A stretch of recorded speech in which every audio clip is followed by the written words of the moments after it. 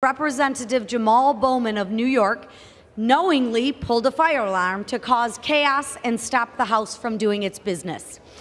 This is a felony, plain and simple. Mr. Bowman should know the consequences of pulling a fire alarm to cause panic. In New York schools, the policy is clear. When a student commits a crime on campus, police are called and that student is either suspended or expelled. One would think Representative Bowman would be able to hold himself to the same standards as he held his students to. I don't think that's a lot to ask. Mr. Speaker, this is a profoundly stupid resolution. Under Republican control, this chamber has become a place where trivial issues get debated passionately and important ones not at all. Republicans have focused more on censuring people in this Congress than passing bills that help people we represent or improving this country in any way. What a waste of time and money. They have turned this place into a joke. They came into the majority talking a big game, but have delivered nothing, not a single damn thing. They talk about passing this and passing that. All their hyper-partisan bills are going nowhere.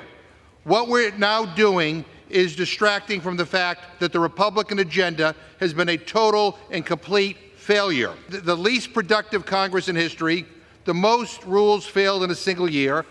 They dragged America to the brink of default twice, almost shut down the government, wasted weeks fighting about who should be Speaker, hitting each other in the hallways, and it's all because we should be talking about important issues in this chamber, Mr. Speaker. We should be addressing health care costs, helping Americans build economic security, competing with our adversaries abroad, and investing in our people at home. We just had a shooting in Las Vegas tonight. We should be talking about preventing gun violence in this country. And you have us here talking about how someone tried to go out the wrong door of the Cannon House office building. I mean, honestly, what the hell is wrong with you?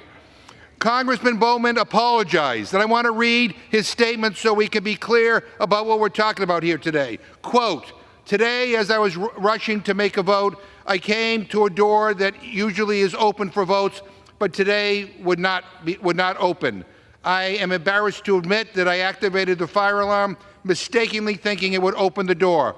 I regret this and sincerely apologize for any confusion this caused." He messed up, like many of us do every day. He was rushing to get to votes. And guess what? No one was hurt. No one's life was put in danger. Votes went on like nothing happened. Anyone who works here knows that a fire alarm going off across the street wouldn't impact votes going on here in the Capitol. And I find it terribly ironic that we are talking about censuring Mr. Bowman, yet we never censured any of our colleagues who tried to overturn the election on January 6th, or who failed to respond to a subpoena, or who put our national security in danger by storming a SCIF with their phones. In fact, to the contrary, Mike Johnson, the new Speaker of the House, held a press conference yesterday about the January 6th video footage. Something he said stuck with me. Quote, "We have to blur some of the people's faces who participated in the events of that day because we don't want them to be retaliated against and charged by the DOJ." End quote.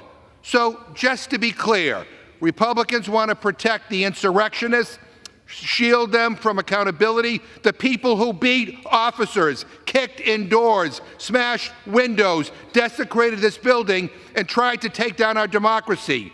Not our doors, America's offices, America's windows, and this is America's building that Trump's mob defiled.